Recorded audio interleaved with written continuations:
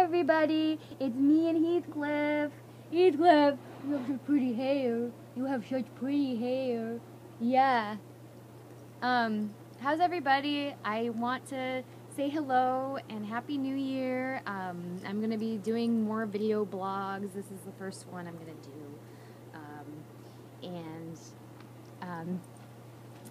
Sometimes Heath will join me. Sometimes my husband will join me. It's obviously Easy Raw Life. And I wanted to address that actually about our channel being called Easy Raw Life or Easy Raw Food. And I feel like, you know, when we started going raw, it was easy for us because we had money and we had the resources. We were in a place that we were able to find those resources pretty easily, and we had friends. And it's not that we don't have that now here in Seattle, but it's coming back. It's been hard to get back into the same kind of routines that we were when we were back home.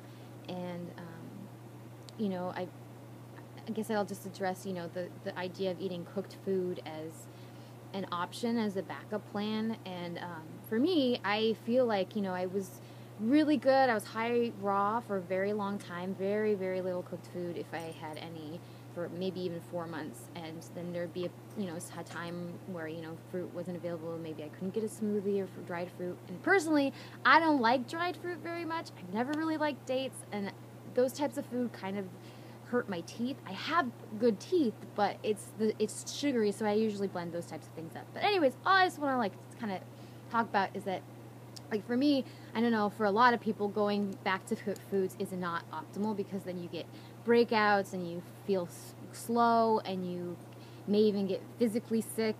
And I've had all of those things. It really feels like it's not worth it. But at the same time, I would rather not starve myself, because I have a history of both depression and fainting. And if I don't eat enough, it's not very pleasant. And I much rather eat cooked food than, you know, faint and have a concussion, or, you know, get depressed and not feel happy. So, I mean, not that cooked foods makes me like tremendously happy, but at least it gets me through. And of course, like, my goal is to be 100%. I mean, I want to be optimal as much as possible. And but you know, it may not always be possible.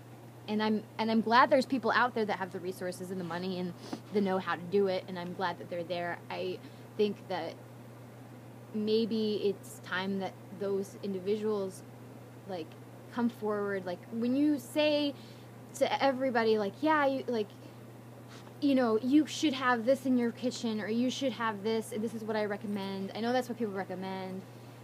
And just know that everybody's different, and they're coming from different places, and, like, it's hard to say that everybody can have optimal health, because even if you're, like, eating 100% raw and you live on another side of the country, I just want people to understand that, like, I'm not probably making much sense here, but that just because one person is eating a small amount of cooked food on one side of the world and another person is eating 100% raw, and maybe their ratio is whatever, does it, like, I don't know why it's a race to see who's most optimal or healthy. I think my issue is that people are not very, I guess, their motivation is in the right place. They're not, like, doing it for the right reasons, I guess. And not that, like, I mean, there's lots of reasons to do it. Like, for example, like, I want to start this YouTube channel, and I want to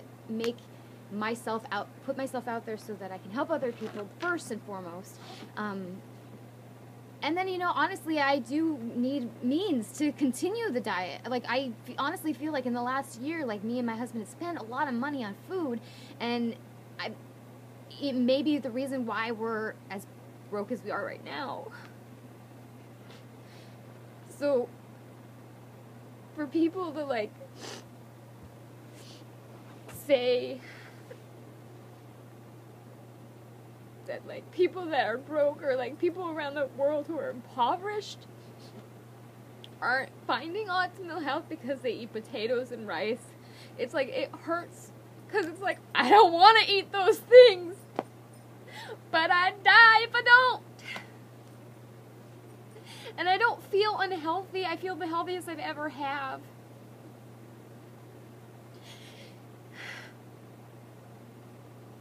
And it's not something that I think people should battle with. No one should battle with that. I just feel like the people that are like recommending high raw and then condemning people for eating cooked are not being very sympathetic. I guess the word would be apathetic, in which you're like, oh, well, that's too bad.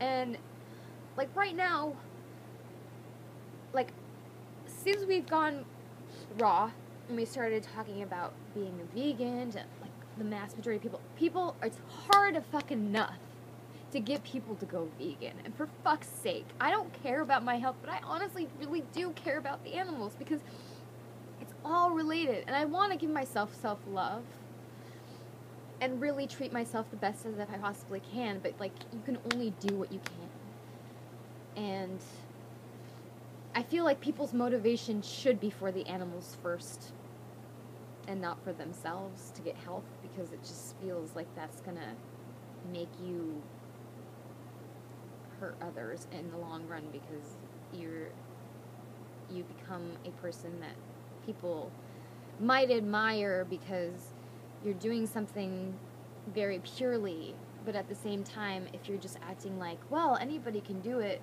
without giving any sort of like, oh, understanding, and I'm like, I was there, you know, I know how you feel, like, it took me 5 years to go completely raw, or, you know, it took me this many years to actually start being able to afford to, you know, start a co-op, or this or that. And so I just feel like people should be more honest, and I guess that's why I'm here, because I want to be honest. And, you know, I'm not a perfect person. I have my things that I do that probably aren't the healthiest, and I, you know, health is a thing that is, you know, it's everything. It's sleep, it's healthy relationships, it's, you know, it's water, and it's a lot of other things, just more than diet. And I see that in a lot of unhealthy people, because I think that there are different levels of healthy. Like I think it's possible to have a somewhat good amount of health, even if you're eating small amounts of meat and cheese, and maybe the majority of your you know, diet is fruits and vegetables, but you know, do that once a week or something. I mean, it's possible to be healthy, but it's not the healthiest. And I think that, you know, eating cooked food is healthy. It's not the healthiest. I think eating raw is healthier. It's not healthiest. It's not optimal. Like, I think, you know, like, honestly, like, who I think is optimal about their diet is, you know, Ann Osborne. But she's been doing it for a very long time.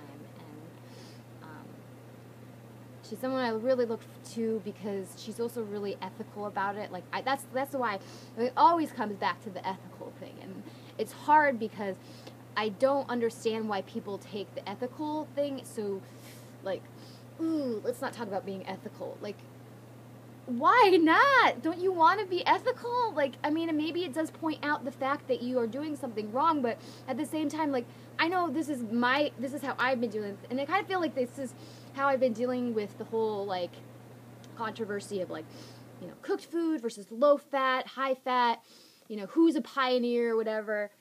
I feel like all of that is not important. It's just not important. But it is important because there's lots of people out there that really need help.